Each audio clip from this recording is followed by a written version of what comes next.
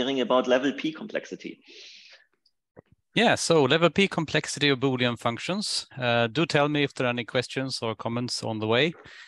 I've been using thinning, memoization, and well, symbolic representation of polynomials. And just to get a little bit of a teaser of what it might look like in the end, the sort of graph here is of 4 polynomials, which represent, which I will explain later in more detail, the complexity, what is called the level P complexity of a certain Boolean function. The function is given in the middle of the graph. It's FAC. It's a 5-bit or 5-bool function. It takes in 5 bits and then it checks. It's true if the first 3 are not the same and the last 2 are the same. So I'm not sure if it's visible. If let's see if I can make a pointer appear here. Sorry, Control-1, Control-2. Okay. Do you see my pointer on the screen? Yes, you said and, but do you mean or? I heard no comment about seeing my pointer, so I'm not sure if that means. Yes, we can see your pointer. Yeah, we see your pointer. And Sam wanted to know, because you said and. Well, okay. I don't know if you're seeing my pointer or not. He can't hear us. I got no. Okay, apparently you can't hear us. Or something is seriously wrong.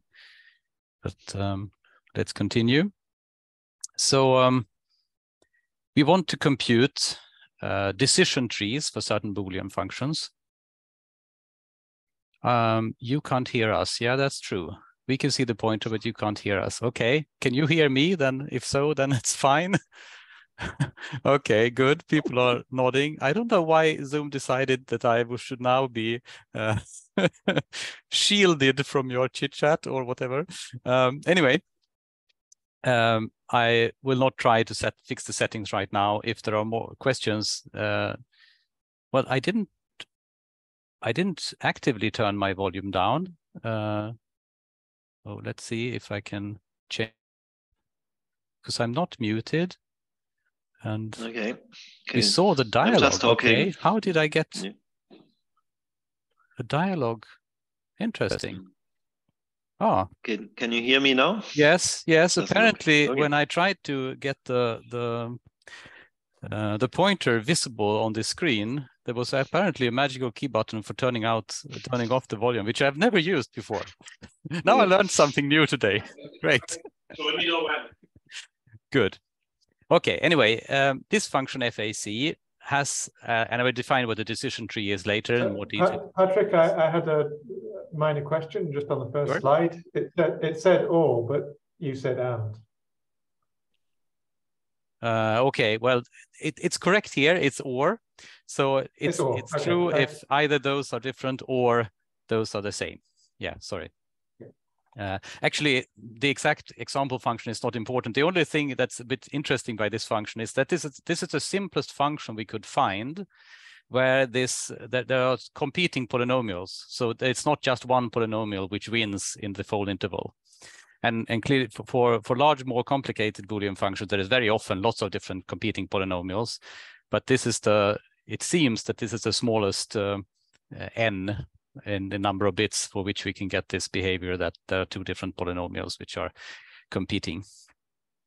Okay, yeah, I should have said that this is joint work with Julia Jansson, who is a PhD student in mathematical science, and also my daughter. Okay, let's move on. So still, this is also about things which we'll define more in detail later, but there are actually 54,000 different decision trees possible for computing this function FAC. And decision tree here is roughly what order you should look at the bits. So the evaluation sort of assumption here is to look at 1 bit at a time, if it's 0, 1, and then you continue from there. And you can generate all the algebraic structures for a 5-bit FAC function as a set of decision trees, and you can take the size, and they get T5, which is 54,000.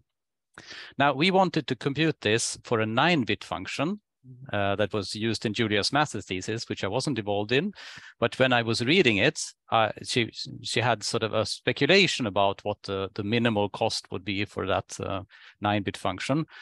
And I was saying, well, why not check it with the computer? That should be easy. Like famous last words. So now I estimated how many trees would we have to sift through to compute that minimum. So it's on the order of, for a 9-bit function, 9 times the number of trees for that 8 squared, which is 8 times the number of trees for the t's for the 7 squared, and so on, down to this 54,000 at t5, which, as you might imagine, is a rather big number. So you do not want the brute force solution here of generating all the decision trees and then trying to find which of them is the best. That would take to the end of the universe or something like that. But thankfully, using thinning, memoization, and comparison of polynomials, we can get, in this particular case of the 2-level majority that she was using in the maths thesis, we get down to a singleton set actually of polynomials, which just this polynomial. And this is actually not the same as you had as a hypothesis there. It's like 1% better or something like that. So it's probably negligible for more practical purposes, but it's interesting to see that it was actually not the right one. Which also means that the decision tree, which you had reasoned in a sort of informal way in a page or two about why that would be the best. Actually, she reasoned that there were 4 functions, and one of those had to be the best, and she computed which was the best, but neither of those 4 was optimal. This is slightly better than all of those 4. What's the cost of a decision tree? Yes, I will get to that. So this was a teaser, so you know roughly what's about, and now will come the more sort of step-by-step definitions. Key types, definitions. First, a Boolean function. That's just a function from a tuple of n bits to 1 bit.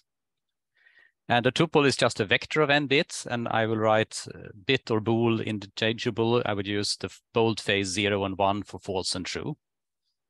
And a decision tree is a tree-like structure that defines how to evaluate a Boolean function. So if we start by looking at the right-hand side of this slide where the decision tree is graphically depicted, it says, okay, one way of evaluating the 3-bit majority function, so the function which just checks which 1 or 0 is in the majority out of 3. So one way of doing that is looking at the first bit, and then depending on if that's 0 or 1, you go to, in this case, if it's 0, you go to check the 3rd bit. If that's also 0, you're done. Then you know that the result of the function is actually 0, regardless of what bit 2 might say, because you already got 2 zeros, so the majority is 0. Otherwise, if this is 1, you will have to check the last bit as well, bit 2, and then depending on its value, you will get a 0 or 1 output. So the leaves here are giving the output of the Boolean function, and the sort of paths down the tree show what questions you ask if you ask only 1 bit at a time. So the decision tree is basically a big binary tree, but it can stop early. It doesn't need to go all the way down. If it knows the answer early, it can stop there. So this seems very much like a binary decision diagram, but restricted to be a tree. Yes, we will get to binary decision diagrams later. Okay. But yes, so this is we actually use binary decision diagrams to represent the Boolean functions. We also use them to represent the decision trees, but that's we actually don't need to represent the decision trees in the end, because it turns out we confuse the computation of the polynomials into the computation. But yeah, binary decision diagrams are important there, and then we could also use sharing. Yeah, BDDs have a fixed order, and this has just tried to show that we actually don't have a fixed order here. So we are not restricted to having a fixed order. So this, in one of the subtrees uses x3, and one of the other subtree uses x2. So usually BDDs, there is a fixed order of the indices, and that's used straight through. And that's to get nice normal forms and better sharing. But the sharing will depend on what order you pick and so on. Okay, OBDDs too. Well, I don't know the details there. Anyway, this is a data type in Haskell. So a decision tree is either a leaf, which I called res for result, which gives the Boolean output that decision tree should have. So that's these leaves, the square boxes. And otherwise, it's a node which has an index. That's the 1 and 3 and 2 and so on. And 2 decision trees, the left and the right-hand side. So the decision tree you get to if you have picked a false or a true. And this is the syntactic representation of exactly the same tree as here. So we're now close to defining the cost, but we can get to the actual expected cost slightly later. Any questions so far? Okay, so this is the Haskell data type, and I was saying that this is, bool fun takes n bits and so on. So there's lots of information which is not captured here. And for example, the index here could be out of bounds, and there could be other structural properties which are not fulfilled. So actually, there is an Agda version as well, which is used for the proving part. And there I have two indices for the data type of decision tree. So it's actually a family of data type. So I define decision trees relative to a certain Boolean function f on n bits. So I want I want later to generate all decision trees for a particular function. So that's why this is an index. So then the result constructor here, which here just had a Boolean, now it has the restriction that the index here has to be const. So the function that this decision tree represent has to be the constant function returning b. So that means that most places I will not be allowed to use res, but when the function is actually constant, I can use the res constructor. Okay, and if it's not constant, then I actually, any not constant function will need to have at least one bit. So this is a successor of n. That f is now. So this is an implicit argument of the function here. And it will return a decision tree of the successor of n size with f as an index. And what are the subtrees? Well, I is an index, which is at most this successor of n then. And then I actually restrict the Boolean function f such that the ith bit is 0. So this computation set bit I0f, you can see the type of set bit here. It takes an index, it takes a bit, a Boolean function of n plus 1 variables, and then it returns a Boolean function of n variables. So it restricts the Boolean function to a slightly smaller Boolean function by fixing one of the bits. And you can fix it to either 0 or 1, and those two cases are used in the constructor here.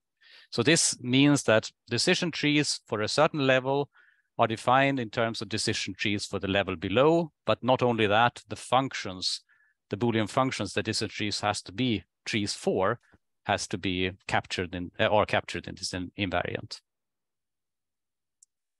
This is a little more complicated type, but yeah, if there are questions, I can take them otherwise, perhaps. So doesn't this set bit function depends on the Boolean function you are representing?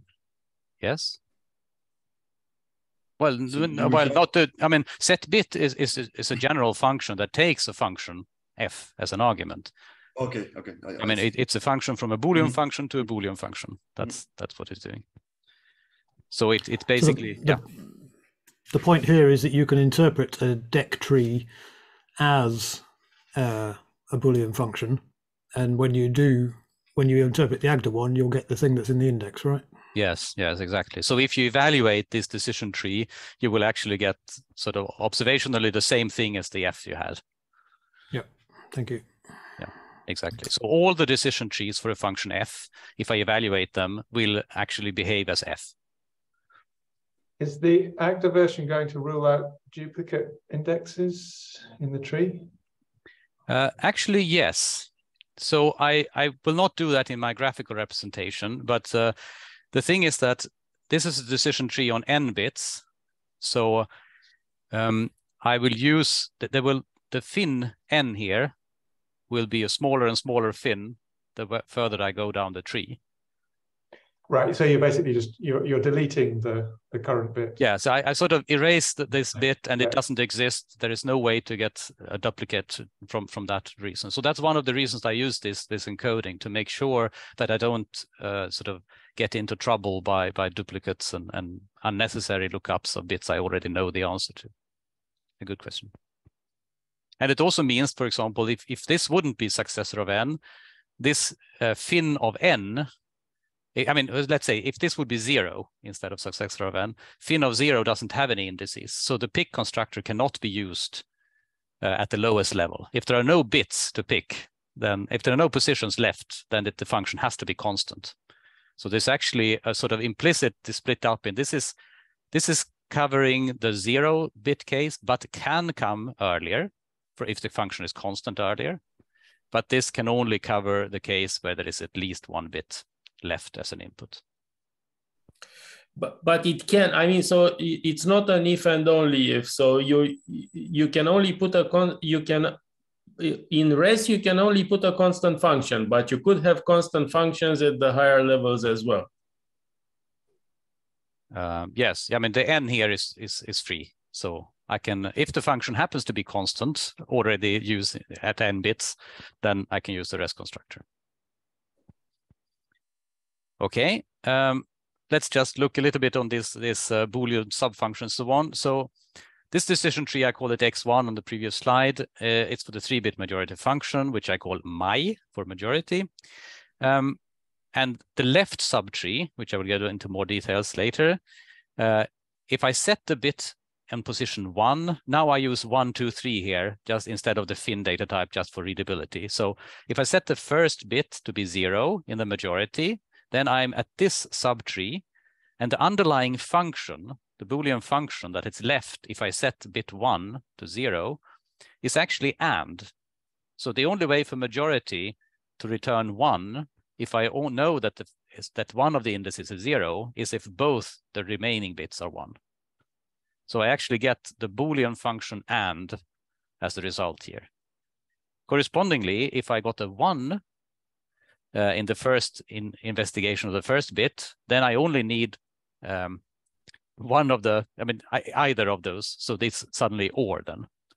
So this is just exemplifying what the set bit is doing for the majority case. So in the F0, the F function on the left side is the AND function, and the left right side represents the OR function. And then the cost of a certain decision tree is a function from a tuple to a natural number, which is just for that tuple, when you start running it, how far down the tree you got before you got an answer. So for example, the cost of the tuple 1, 1, whatever is 2. So it's 2 levels down. You asked 2 questions. But if it's 1, 0, 1, then the cost is 3. So these 4 cases have cost 3. This case, which actually represents 2 different tuples, has cost 2, and this also has cost 2. So you can evaluate a decision tree and a tuple to a natural number. And then we get to the expected cost. So finally, if we have a decision tree, we can compute a polynomial in the probability that a certain bit is 1.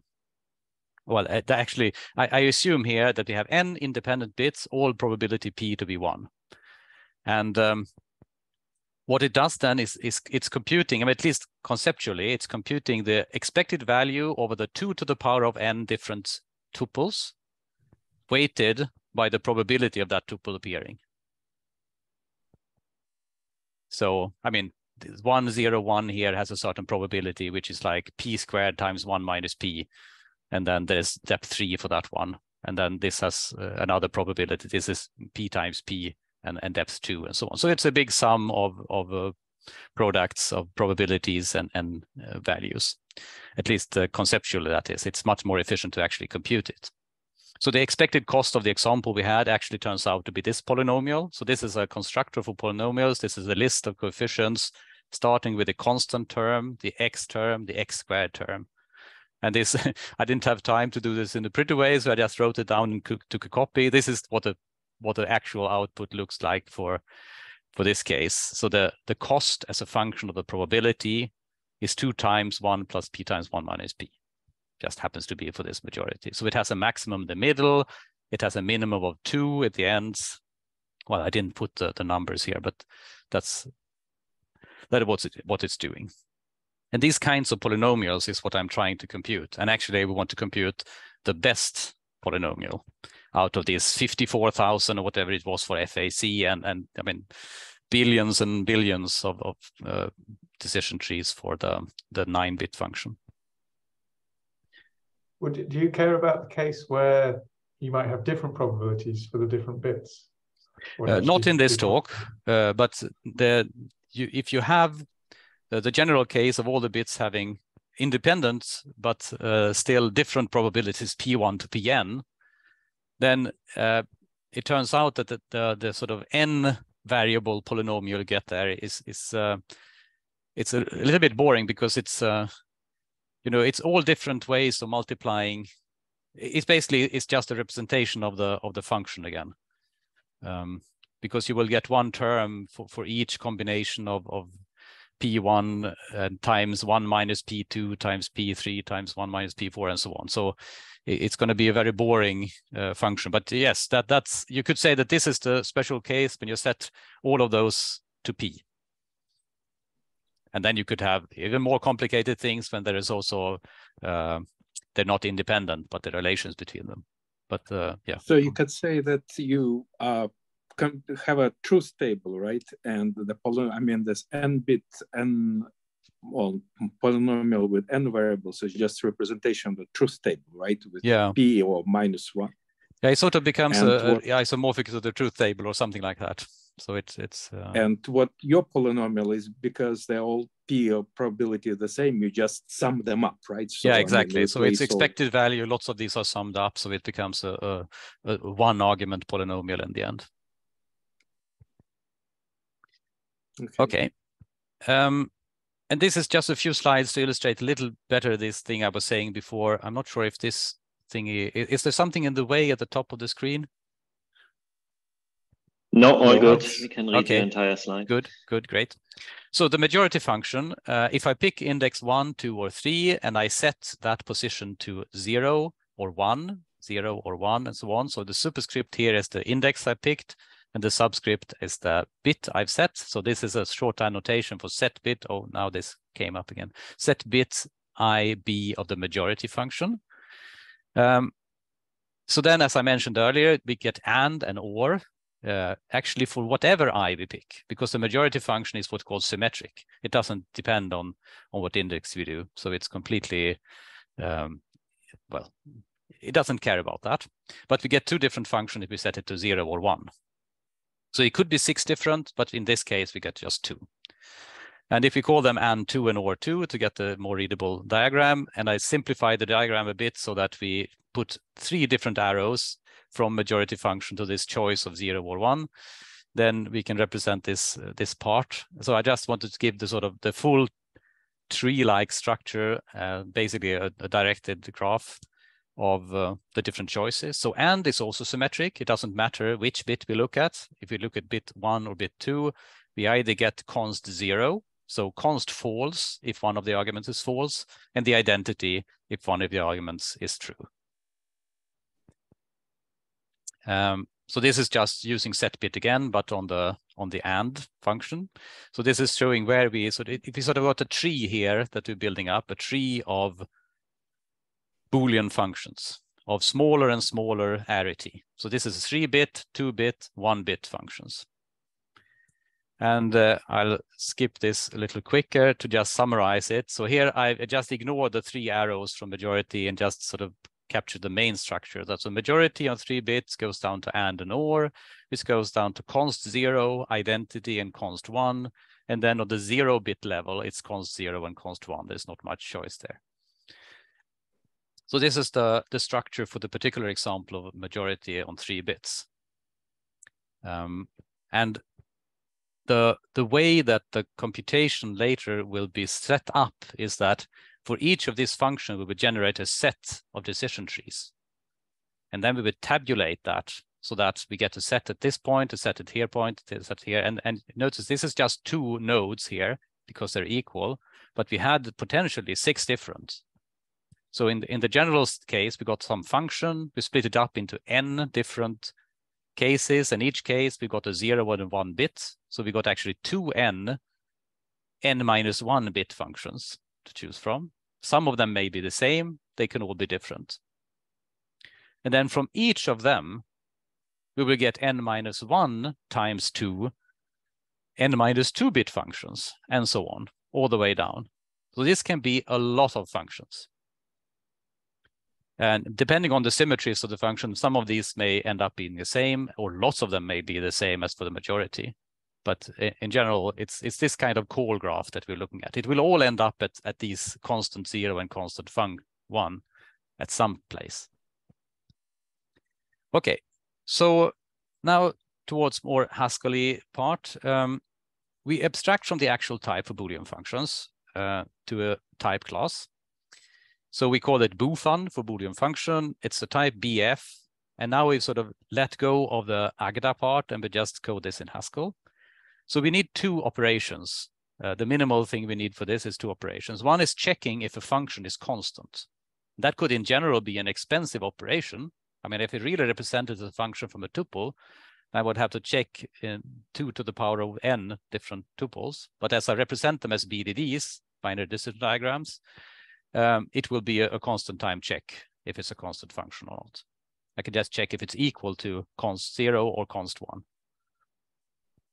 It returns a maybe bool here. So if it's just true or just false, that means the function is constant. If it's nothing, it means it's not constant. So that I need, and I also need this set bit function that given an index and a Boolean function, restricts that Boolean function and returns a Boolean function of 1 less bit. And this is also a nicely efficient operation on binary decision diagrams. So even though I actually implement this using just one type, I only have one instance, it's still useful to have this type class in between because it makes it sort of the types a little prettier. Okay. Similarly, on the other side, I'm consuming a Boolean function. I'm constructing decision trees. So on the decision tree side, I need a tree algebra, a decision tree algebra with this result and pick indices, pick functions. So I could downcase the previous example. I had pick and res with uppercase things. Now I can write it with lowercase constructors and generate a polymorphic value of type A for any A, which is a tree algebra. So the initial algebra is one instance, the decision tree data type, which I will just, but also you can do cost functions or these expected costs, which are actually polynomials. So this is the overview, and I will give 3 slides showing the 3 instances because they are short and nice. So decision trees, we already saw before. It's just these constructors which match the types of this type class. So I can just say that one instance of tree alg is decision trees. And then res is the capital res and the pick is pick. So then this value can be evaluated as a syntax tree. So that's one possible value of it, or one possible type of it. Then otherwise, I can decide to have this cost function that we talked about earlier. So a function from a tuple to an integer as an instance of the tree algebra. So I can immediately, when I know that this is a constant function, say, okay, a constant function doesn't require any questions to determine its result. So that's the constant 0, whatever the tuple comes in. And correspondingly, if I have the cost functions Z0 and C1, I can just say that given a tuple, it's one question for this index. And then I recurse, or I call C1 or C0, depending on if it was true or false. Okay, so this means that I can actually evaluate this same expression either as a syntax tree or as the function which computes its cost, just by changing the type signature. And what I will actually use later on is the expected cost. So I mentioned the expected cost is actually a polynomial. Here I don't have n, the degree as an index. I only have the type of the ring, the underlying coefficient ring. And here, well, the expected cost for a constant function is also 0, as for any tuple, it's going to be 0. And then you can realize that this you can compute from the probability. So it's 1. So this is then the polynomial 1, the constant polynomial 1. And then it's 1 minus p, if I would write it. So xp here is just the polynomial x, sort of. So the one with a 0 constant term and then 1 in front of the probability. So with probability 1 minus p, we should go to the left sub cost, and with probability P, we should go to the right sub cost, and this sum them up. So this is sort of the linearity of expected value that we're using here. But the interesting thing, so Patrick, you've done this as basically shallow embeddings, but you could also just have done it to fold over the algebraic data type, right? Yes. Yeah. Are you going to tell us why you did it this way eventually? Well, I mean, why? It's just convenient. I mean, actually, this type, trialg A, for all A, trialg A, arrow A, that is the initial data type. It's just not a syntactic version of it. It's just like whatever it's called, something encoding of it. It's a church encoding. Church encoding of it, yeah. So this is the way of one way of encoding the initial algebra, and it's convenient because I can just then describe my my algorithms in a way that can later choose if I want them to be syntax trees or something else. So I the fold is built into the value. Encoding. Bomb-Baraduch encoding to be to be correct. Yes, it's going to be more efficient this way, isn't it? Or possibly, I wouldn't be sure about it, but at least it's very convenient that I can actually go completely ignore the generation of the syntax tree, as I can just go directly to generating the polynomials.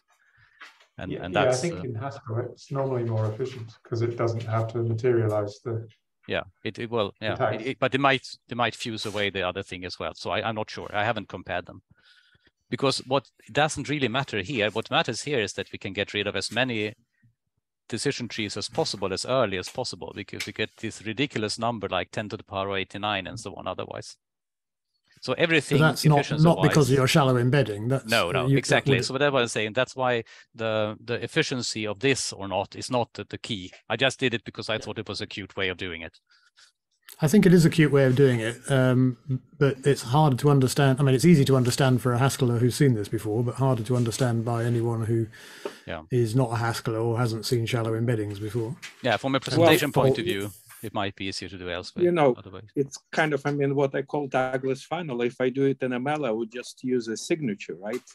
And signature looks exactly as algebra. Well, by design of ML. Sure, but there's much lower tech ways of doing the same thing. Yeah, but advantage of ML is because it was influenced by algebra, right, by Gauguin, and so it looks like standard mathematical text. This is a signature, this is an algebra, and so it's all. Yeah, but you could do it as an algebraic data type and a recursive function, and that's obvious to anybody who's seen any functional programming without needing to know fancy features like signatures or like type classes. Yeah. Well, it depends on if you ML programmer, then signature is very, I don't know. Yeah, and anyway, if you're a Haskell programmer, then type classes are very straightforward. But if you're not a Haskell programmer, then type classes are an obstacle. And if you're not an ML programmer, then signatures are an obstacle. Yeah. I think I should move on because sorry. I've probably taken too much time already. I would sort of not give this too many details, but basically what we want to use this compute the complexity of a certain Boolean function. So given a Boolean function, we compute a set of tree algebra thingies, which could be then decision trees, but it could also directly be these polynomials. Or the cost functions or whatever. We will only use it in the case of polynomials later. And then we should find some kind of minimal, actually small in parentheses S, because I'm not guaranteeing that we get the smallest possible set here, because that depends on it might be more complicated getting the actual smallest, but it's for several cases I've done, it's small enough. And it's interesting because you very early find that you haven't done it right if you don't get a small enough sets because of this squaring of the sizes when you go up and so on. So suddenly it just takes ages to compute it. So either it just done or it takes ages if you do it wrong. So anyway, the complexity is basically compute all algorithms, take the minimum with the expected cost, and then compute, the map of the set, the expected cost function, which is of course a bit silly in doing it this way, but that's one way of describing it. So this minimal, the reason it's still a set is because this is a pre-order, so it might not be a There is not necessarily a single smallest thing, but you get a set of things which cover the rest. So I will not get into the details here of the sort of ordering and so on, but that could be for another talk. So we can push the map of expected cost inside the min width. So then we get min width identity, and we do the mapping before. So we generate lots of algorithms, and then we convert them to cost polynomials. And this is actually much more efficient because there are many fewer cost polynomials than there are decision trees. If nothing else, then if you remember the function that computed the cost polynomial from 2 subtrees ignored the index. So it only uses the subpolynomials. So that means that at least a factor of n reduction for an n-bit function, and that recursively goes on. So it's a big reduction. Next step is then to say, well, actually, if we compute the expected cost anyway after generating decision trees, we can just generating, GenPoly is actually equal to GenAlg. It's just an other instance because you can, instead of generating a decision tree and computing the cost, you can generate the cost directly. You're computing the polynomial directly. And then I apply some things from Jeremy's Bird's book on, I mean, I can insert a thinning step here if I find a suitable ordering. The thinning doesn't need to reduce to a truly minimal thing, so I still have the minimization afterwards. And I haven't done the proof yet because I got stuck in lots of intricacies because I wanted to do this in Agda. Famous last words, perhaps, I'm not sure. But I can push then the thinning into the recursive structure of the GenPoly. So I can do the thinning at each level. And this is a major gain. This is where you get from like 10 to the power of 89 to 5 or so. It's elements in the set you end up with. And this is the main function, the generation of these algorithms. So let's look at it. It fills a slide, but it actually fits on a slide. So that's nice. So we start from an n-bit function f, Boolean function. We check if it's constant. If it's a constant function, then there is only one way of building a correct decision tree, and that's the res b. So that's a singleton set of res b. So that could be a polynomial or a decision tree with the leaf of the decision tree. So that's the easy case. And if it's not a constant function, then we have to do some work. If it's not a constant function, then we want to do this thing with the n different, this is the I dot n here, the n different possible indices to start looking at. So you want to try all possibilities of starting to look at bit 1, bit 2, bit 3, and up to bit n. And this is now using a helper function cross sigma and the usual cross, which is the Cartesian product of sets.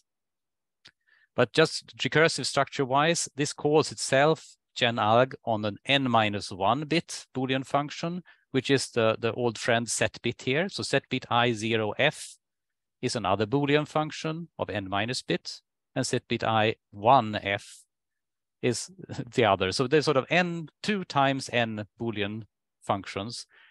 So the 2 times n recursive calls to GenAlg.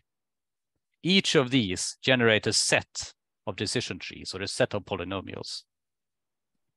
So I take the cross product here, which gives me a T0 and a T1 and an I. So the cross sigma now is some kind of, well, it's like a monadic bind, roughly. So you take a set A, you take a function that generates another set for each value in A. And then you just apply the operator to all x and y, which comes from the first set or the generated set. So this is basically a sum of products. So I can write it mathematically in sort of a big sigma and so on, and I apply this algebra function pick here. So it's sort of everything is condensed down into this function, and this function works for very small Boolean functions. I should add also that inserting thinning is just you do the thinning in connection with the recursive calls. So you get a set and you thin it, and then you start doing the cross products and so on. Questions there? Okay, so anyway, this one can, in theory at least, generate these billions of algorithms, or it could just generate a rather small set depending on how many different functions are generated downstairs. Okay, we have this unfold structure, which is the Boolean function. So we're at the end, or we can split it up into 2n subfunctions. And yeah, I already sort of indicated that this could be an enormous number of function calls, which means that we would like to use memoization to avoid recomputation. So memoization reminder, if we naively compute the Fibonacci function by 2 recursive calls here, then this will have 2 recursive calls, this will have 2 recursive calls, so we will be on the order of 2 to the power of n calls to evaluate the Fibonacci function. Basically, it would be fib n calls, or fib n plus 1 or something like that. So ridiculously many calls, but if you memoize it, if you, while doing it, fill in a table indexed by n, then it would be linear time instead. And similarly, we should be able to apply that in our case. So we just, I put it in quotes here, need to tabulate the result of the calls. So we need to, for each sub-function that we generate, we need to have an entry in some table. And the challenge is just that the input is now a Boolean function. It's not a natural number. So natural numbers are easy to put in a, to store in an array, and it uses an index for an array, but the Boolean function is a little bit less obvious. Fortunately, hints and others, we have these generic tries, and memo tables can be done using them. There is a Hackers library. I will not show the code here. But if we put all those components together, so we have the genalg, we add thinning, we add memoization, and we use it for polynomials. Actually, it turns out that for our desired function, the 9-bit majority function, which would have billions and billions of decision trees, it actually turns out that we only get 1 polynomial. And by the construction of the way it's set up, this polynomial is then covering all the other polynomials.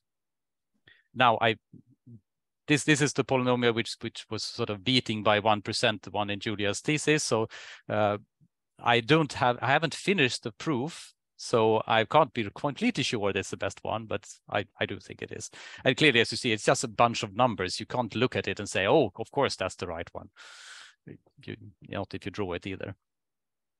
I should say perhaps the 2-level iterated majority, this my2 thing, is just take 9 bits, split them into 3 groups of 3, compute the majority in each group, and then the majority of the majorities. So it's related to in the voting systems when you have sort of the winner takes it all in all the sub units, and then you have the majority on the next level.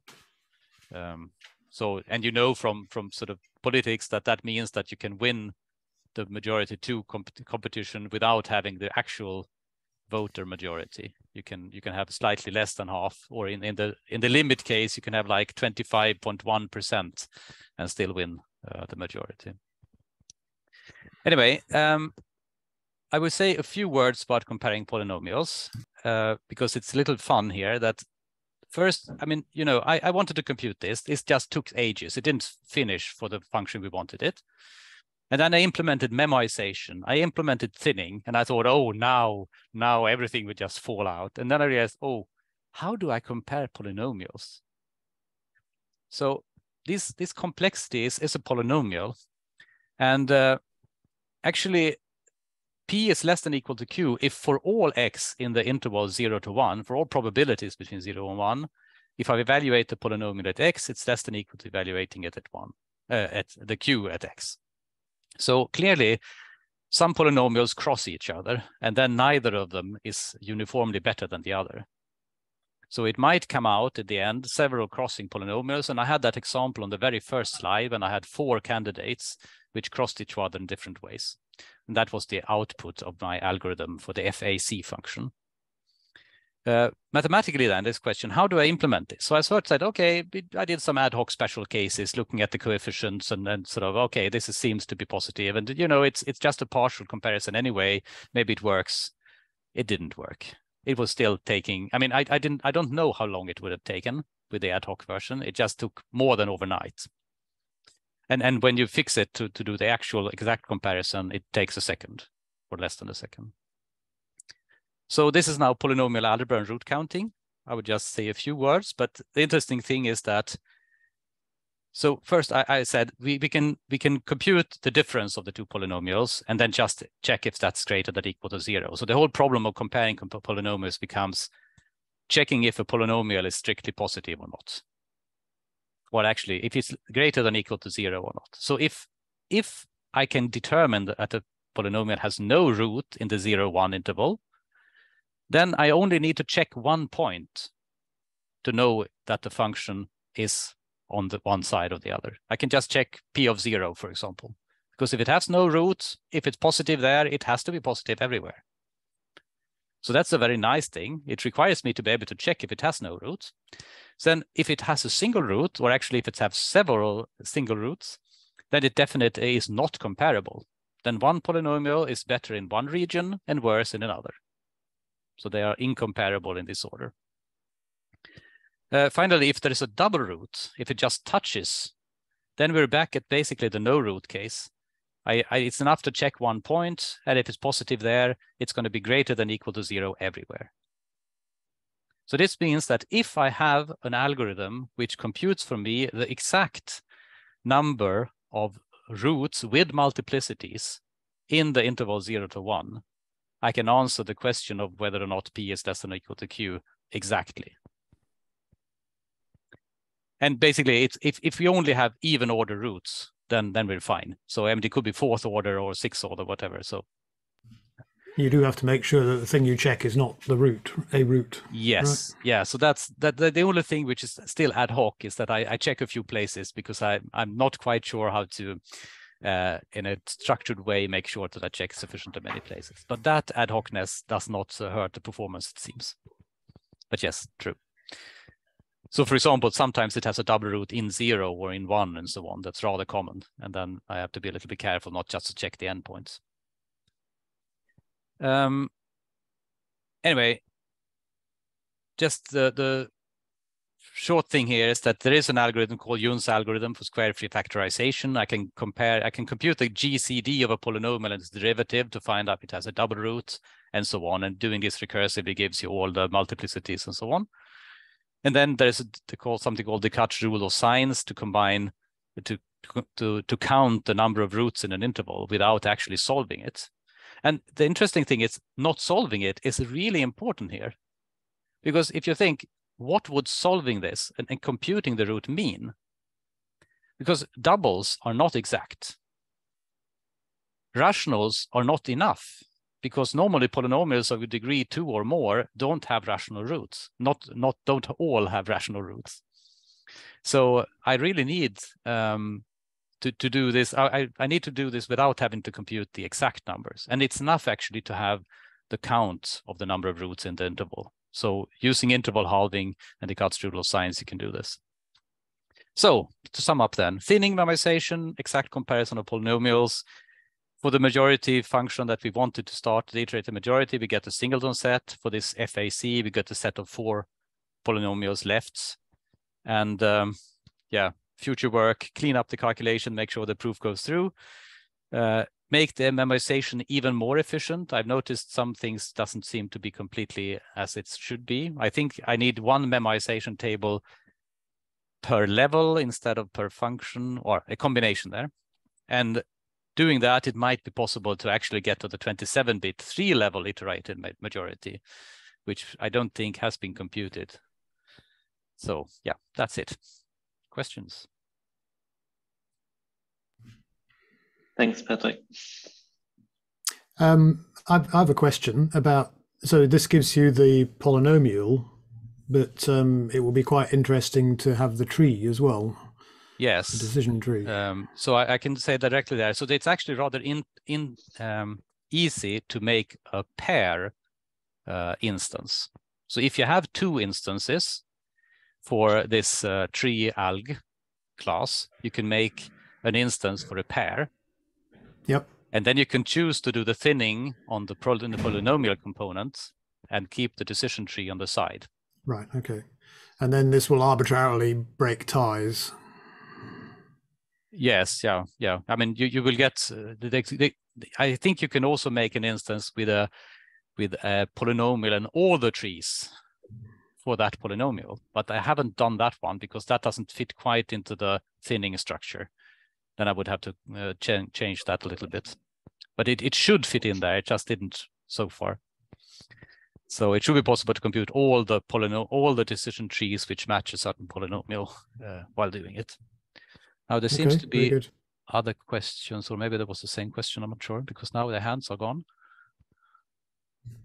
There's lots of gossip in the chat. So can I ask something of methodological nature? So you say you haven't finished the proof of thinning because you're doing it in Agda. Have you done it on paper? Not really. I mean, so I'm convinced it's true, but I. So, for example, from what I remember, Jeremy would try to do this on paper and would at the same time check it with quick check. So have you tried using quick check to test the assumptions and so on? Well, so I'm right, Jeremy. Wouldn't you have done this? Wouldn't you have tried to if it were in the book, there will be some pen and paper calculations and some quick check confidence boosting checks. We are still waiting for the code, by the way, which is supposed to come soon. Which code? So it's the same code that I've sent both of you independently. Okay, yeah, the code of Jeremy. Both of who? Both of who? Cesar and Patrick. No, Cesar didn't get any such code. Oh, didn't you? I thought I'd sent you the zip file. I'm sorry. I'll send you the zip file. It's it needs tidying, and you'll get the untidy version. All right, thanks. So, but this is why you haven't tried that. Well, so I've done some quick checking and so on, but I haven't. I mean, on the way, I discovered lots of bugs. For example, when we had the ad hoc version of the polynomial comparison, it was, in several cases, it was actually not really doing the right thing. Not only wasn't sufficiently often saying the right thing, but it was also sometimes occasionally saying the wrong thing. But actually having to look up these different algorithms for doing the polynomial factorization so properly also removed most of the bugs.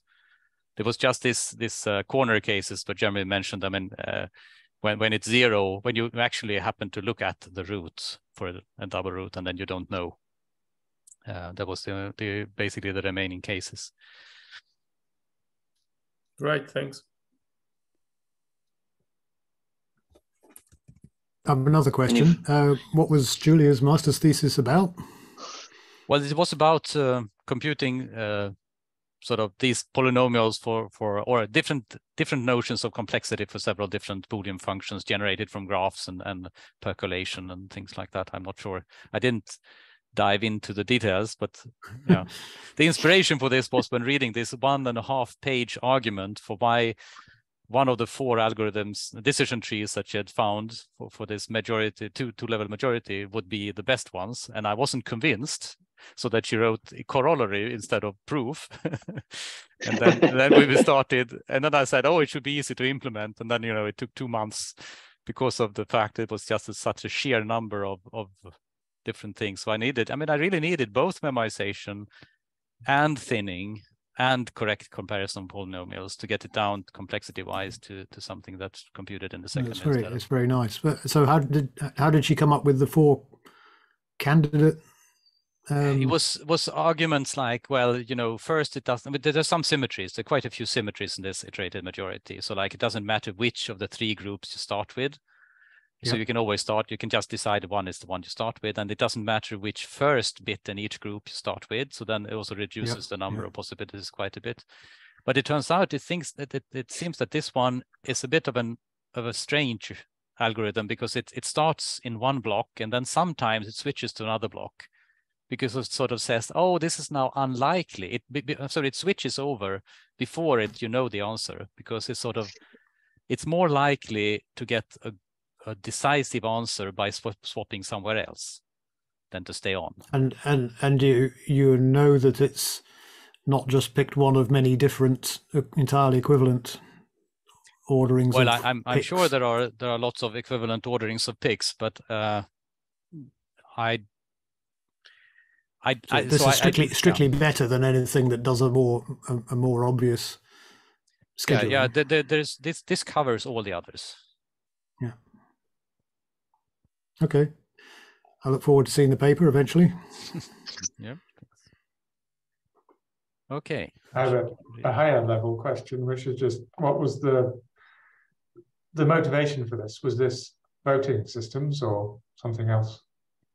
Well, I would say mostly, this is from the mathematics department, so they're just curious on computing stuff. And so I don't know what the story behind it was, because he was the supervisor was a famous professor there, and he sort of suggested this, and she thought it sounded interesting, and then But yes, voting system is. But I mean, I think it's a bit a long shot, because if you really want to use it for voting systems, then it's not like 3 bits times 2 levels. you need a little more bits, I think.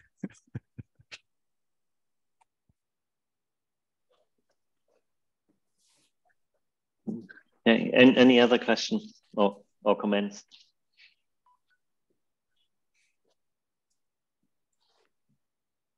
So you're completing the set, the family set with physicist, computer scientist, and now mathematician.